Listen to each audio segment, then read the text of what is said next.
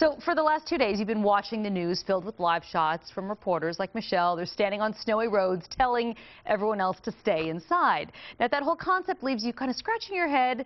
Then listen to this. Veteran journalist Bea Thompson, now News and Public Affairs Director for WBAV and the host of Queen City Limits, is here to tell it like it is. Bea, thank you so much.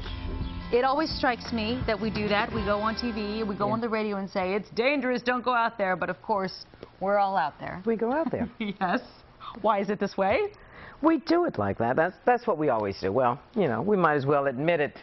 Reporters are weather junkies. That's what we do. We live for the assignment that sends us where no one else dares to tread. It's the icy streets, the flooded roads, the windswept or tornado-ravaged alleys that used to be farm fields for the most part. You know, we keep extra clothes in our trunks. We keep the boots that come out that are well worn. We've got coats that only see the light of day on the coldest of nights.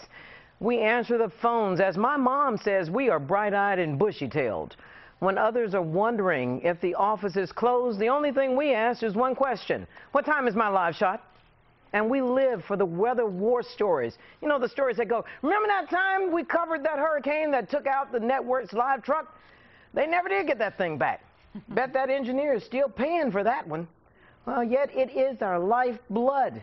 For every photog who ever saved a camera and got the shot. For every producer who got the information and kept the show running on time, and every reporter who kept repeating themselves because somebody just woke up to find out exactly what was happening. You know, I once stood on the side of the road in a snowstorm, freezing my tush off, as I waited for the producer to give me the signal to start talking, and a lady and her husband drove by, and she said, honey, why in God's name do they have you standing out here in the middle of this mess telling folks this? And I just smiled and I told her, so you can see it live and I can tell you, don't do this. That's what news is all about. And by the way, with regards to my hairdresser, who usually has my head looking better than this and pay no attention to what I'm wearing, this is called newswear. This is what we do when it's time to tell you the news. Oh, it's the truth, huh? Do you enjoy covering the weather? Do you miss those days of still when you were a TV reporter standing out on the side of the road? You can't miss that, can you? Well, sometimes I do, because once when it was really bad weather like this, I described myself as a snow-covered chocolate bunny. The news director did not think that was funny.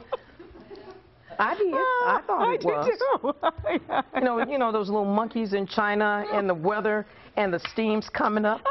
I thought it was funny. He was like, that's not news. I said, I thought it was funny. Oh, Bea, oh, you're so great. Front Page with Beatrice Thompson is Monday through Friday mornings from 5:20 to 6. And Straight Talk with Bea Thompson is Sunday from 11 to noon. That's on WBAV 101.9 FM. So there you have it, though. That's why everyone's standing out there.